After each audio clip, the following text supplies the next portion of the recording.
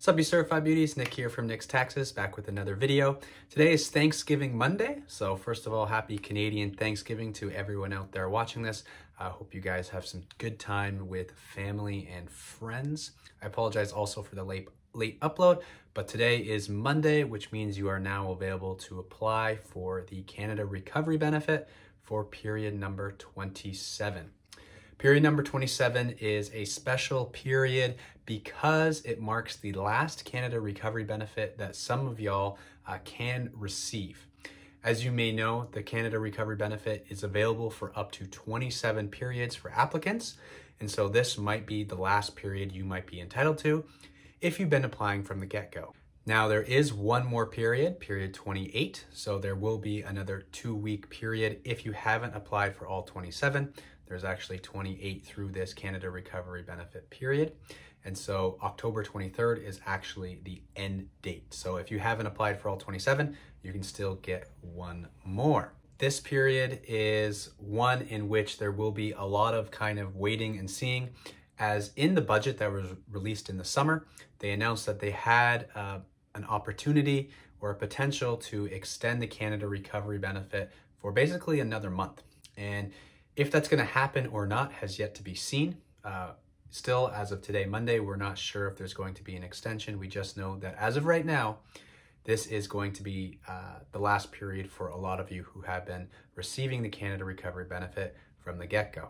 If you've exhausted your EI and are now new to the Canada Recovery Benefit for these final few weeks, you'll be able to apply for this one and you'll be able to apply for the next one coming up because you haven't applied for 27 periods yet. Anyway, because of that information, because we're going to be winding down, let me know in the comments below what kind of content you would like to see on this channel going forward, especially as the Canada Recovery Benefit winds down. What would you like to see? Let me know, and I will try to cater my video topics towards what you want to see. So this is your chance to give in some input there. Obviously, I will be keeping you guys updated regarding the Canada Recovery Benefit, especially if there is an extension. So definitely you're going to want to stay tuned and subscribe and follow along as we get more details regarding that.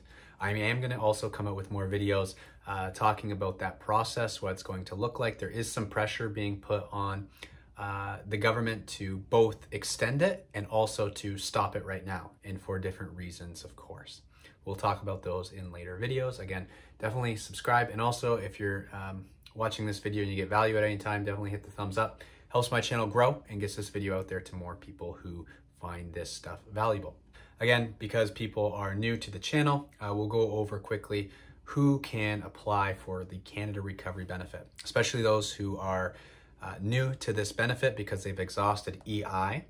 In order to qualify for the Canada Recovery Benefit, this period, period 27, this ranged from September 26th to October 9th. So the eligibility criteria, you have to meet that criteria for that full 2-week period. So we'll get into that while the eligibility criteria of applying. But one more thing I want to note, because today is the first day that you can apply, but it's also Thanksgiving Monday, expect your payment to be a day late and expect today not really to work. So if you can, wait till tomorrow, Tuesday, to apply and get your money, because we've seen other Mondays in which CRB periods have opened up that have also landed on a holiday, and we've seen issues coming from the Canada Recovery Benefit website. Obviously, those who work at the CRA have the day off for Thanksgiving, so, you know, I would apply on Tuesday and then your payment would come a day later. So let's get into who can apply for the CRB. Again, CRB is $600.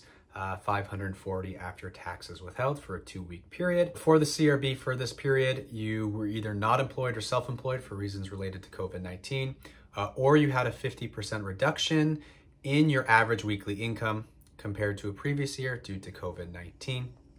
Also, you did not receive or apply for the sickness benefit, caregiving benefit, short-term disability, EI, or Quebec parental insurance plans. You are not eligible for EI. You can exhaust the EI. That would make you ineligible for EI, but you can't be eligible for EI and choose to go on the Canada Recovery Benefit. You need to reside in Canada and be present in Canada at least 15 years old with a valid social insurance number, and you need to have earned at least $5,000 in 2019, 2020, or in the 12 months prior to the date you apply from either of the following sources: employment income, net self-employment income, maternity or parental benefits, or regular or special benefits from EI, if your EI claim began on or after September 27th. You could not have quit your job or reduced your hours voluntarily on or after September 27th, 2020, unless it was reasonable to do so, and there's a penalty if you did do that indeed.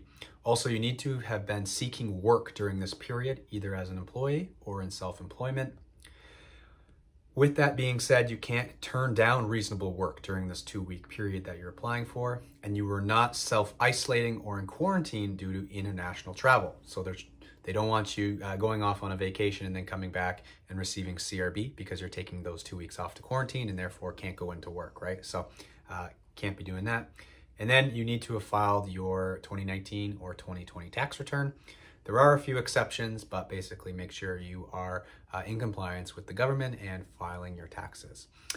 That is the criteria for the Canada Recovery Benefit. For more information, check out their website or let me know in the comments below if you have any questions or clarifications. But the website does a good job of walking you through to make sure if you're eligible or not. And if you are, you can apply on the phone, online, or there's some other ways that you can apply as well. But I would start on the website and go from there.